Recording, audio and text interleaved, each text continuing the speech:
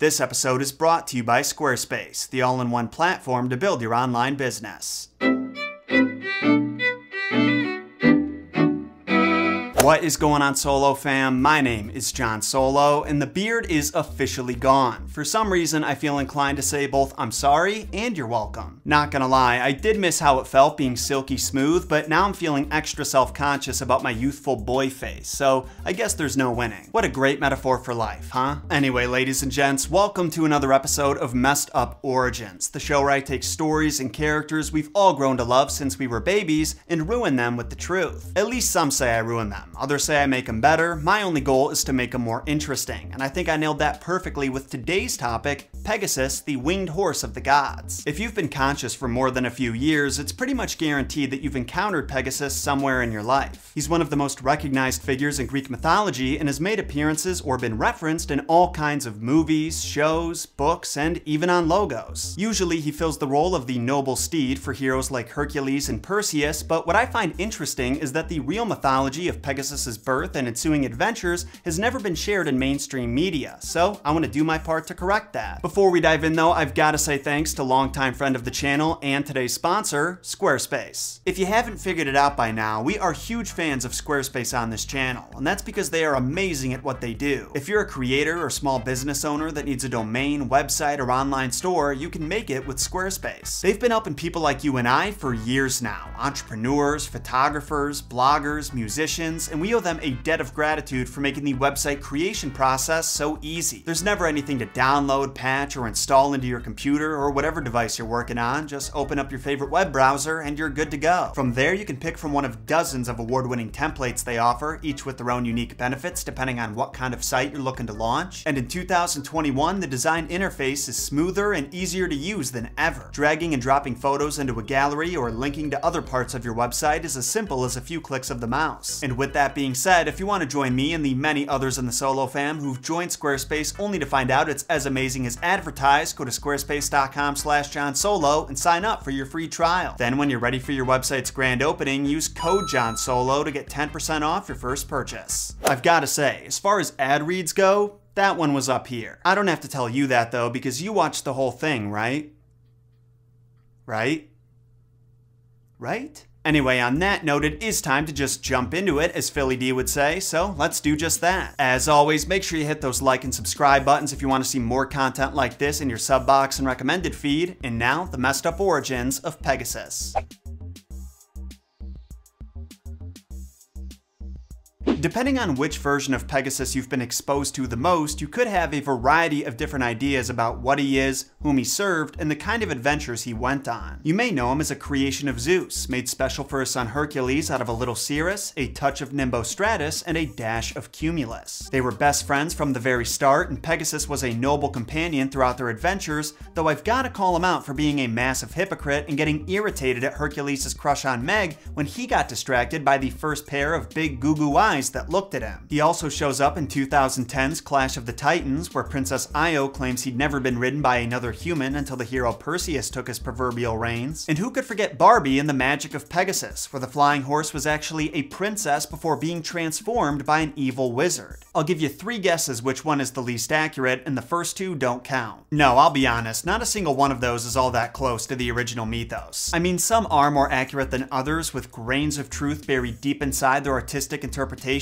but the real Pegasus had very different origins and a master that a lot of you probably haven't heard of. So let's start at the beginning. For what may be the first time in the history of this series, all of the ancient Greek poets reciting agree about his parentage, with the infamous Gorgon Medusa being his mother and the god of the sea Poseidon being his father. Now, for those who aren't familiar, Poseidon and Medusa did not have a healthy relationship. Before she was transformed into a Gorgon, Medusa was actually a beautiful mortal who swore herself to celibacy and became a priestess at the goddess Athena's temple. But one day, when Poseidon saw her walking along the beach, he decided that he had to have her, and while she rejected his advances every time, gods don't often take no for an answer. He pursued her into Athena's temple, where she thought she was going to be protected by her patron goddess, and forced himself on her. This enraged Athena, but not in the way that you would think. She was furious that Medusa would dare break her sacred vow of celibacy, and punished her by transforming her into a Gorgon. Her hair was transfigured into a nest of snakes, and her face became so hideous that anyone who looked at it would turn to stone. If you're interested in hearing more about Medusa, I'd recommend you check out the video I made where I cover her complete story and every variation of it, but for now, that's all you need to know. Because according to some ancient writers, it was this event that led to Medusa getting pregnant with Pegasus, but others claim it actually happened after. In this other version, Poseidon wasn't completely turned off by her new look and wanted to hook up again, which kinda defeats the purpose of Athena's curse, right? Only because he knew she would be on the defensive if he showed up as himself, he came in the form of either a horse or a bird and seduced her, which is a very weird mental image. Picture it, SoloFam. Picture Poseidon impregnating Medusa while disguised as a horse.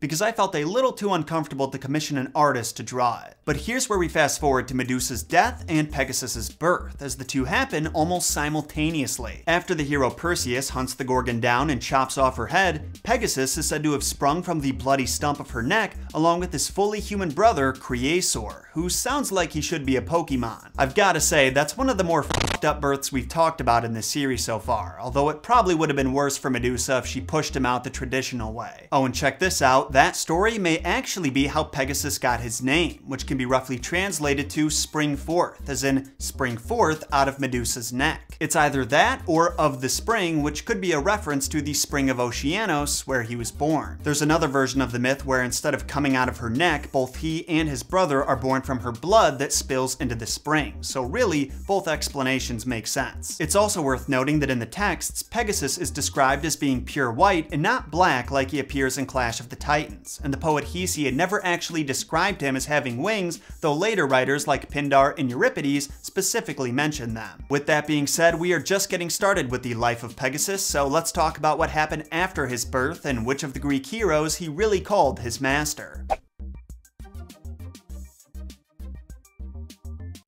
So I'm not sure why, but for some reason I always pictured Perseus jumping on Pegasus's back right after he killed Medusa and triumphantly flying all over Greece and going on adventures with Medusa's head. Maybe that's because that's how it goes down in Clash of the Titans, with Pegasus showing up right after Perseus escapes, but it turns out I've been wrong this entire time. Pegasus actually went off and lived the life of a wild stallion for a while, flying wherever he wanted, peeing wherever he wanted. It was the dream. But that all changed when his father Poseidon sent him to help a guy named Bellerophon with an important mission. So let me explain. Bellerophon was born in Corinth and was the son of the mortal Eurynome by either her husband Glaucus or Poseidon. While Bellerophon ends up being exiled from his own kingdom for the murder of his brother and subjects himself to a king named Proetus, who absolves him of his crimes and allows him to stay in his palace for a while. You see, the ancient Greeks had this social custom known as xenia, which was basically a sacred rule of hospitality. Whenever a guest humbly presented themselves to a host, that host was obligated to fulfill all of the guest's needs that they could. That meant feeding them, entertaining them, and say if the guest was someone of status like King Odysseus, then they may even offer their own daughter's hand in marriage or safe passage home. So that's why Bellerophon was able to stay in the king's palace, only things went south when the esteemed guest had to reject the queen after she made a pass at him. She had a very fragile ego, so she told the king he attempted to force himself on her, but because Bellerophon was protected by the Xenian custom,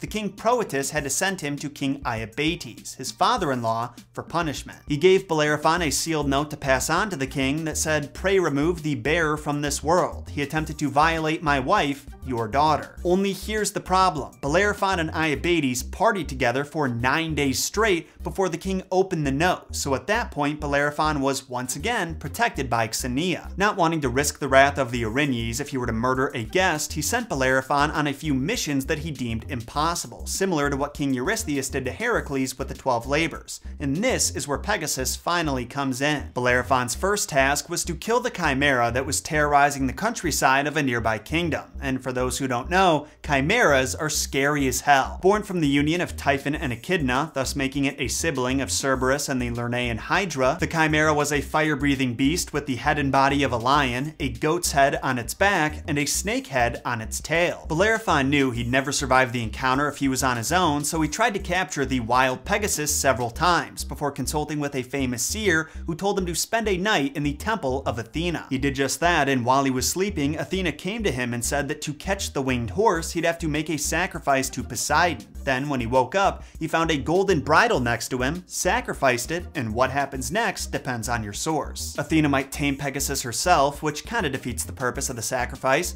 Bellerophon could successfully catch Pegasus while he's drinking at a well, or Poseidon, who in this version is Bellerophon's father, could bring Pegasus to him personally. You can pick whichever is your favorite. All you need to know is that immediately after taming Pegasus, our hero flew him right to the Chimera. Hovering just out of its reach, he pelted the monstrosity with arrow after arrow until it was weak. Then he shoved his spear right down its fire-breathing gullet. After this, King Iobates sent Bellerophon on 2 more suicide missions to take out a tribe of barbarians and the Amazons, but much to his chagrin, our hero succeeded. And the part I find hilarious is that after Iobates has exhausted all of his other options, he just commands his guards to ambush and kill Bellerophon, but even then, he slaughters them all. After this, the king had no choice but to accept that he was the son of a god and welcomed him into his house as his son-in-law and heir.